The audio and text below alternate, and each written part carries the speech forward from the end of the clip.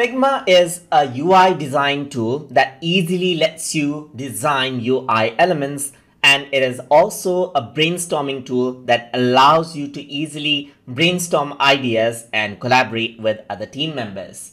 So Figma is free to get started with, and to access it, first of all, you need to go to figma.com. So you can go to any web browser of your choice, and then on the address bar you can type in figma.com to access the website.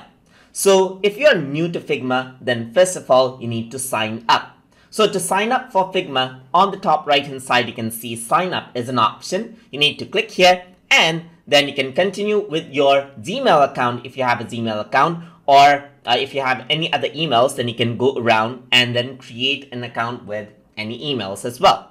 So for demonstration, I'm going to go around onto email section, and I'm going to type in tutortube@gmail.com right here. And you can throw in a password over here as well. So I'm just going to go around and add in a password and create account right here.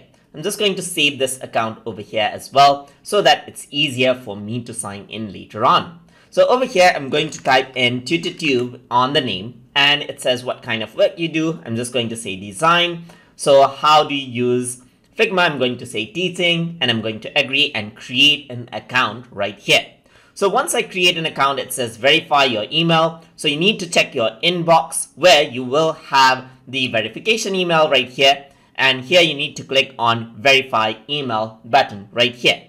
So once you do that, it opens up the link in new tab, and then you're signed in into Figma, as you can see right here. Let me just click on do this later right here. And Figma has two elements. One is you can design with Figma, that is you can design UI elements, and other is whiteboard. So you can also brainstorm ideas and keep your plans over here. I'm just going to click on I'll get started on my own right here, and then you're logged into Figma, as you can see. So over here on the top right, you got your credentials right here. So you can click on log out right here to log out of Figma. And now if you want to access Figma again, you can click on login, and then you can enter your credentials and click on login right here. And what happens is that you'll be logged in into Figma, and you can start working as you please. And that is how you can sign up and sign in inside of Figma to start working with it. So hope you guys learned something as always. And as always, please like, comment, share, and subscribe.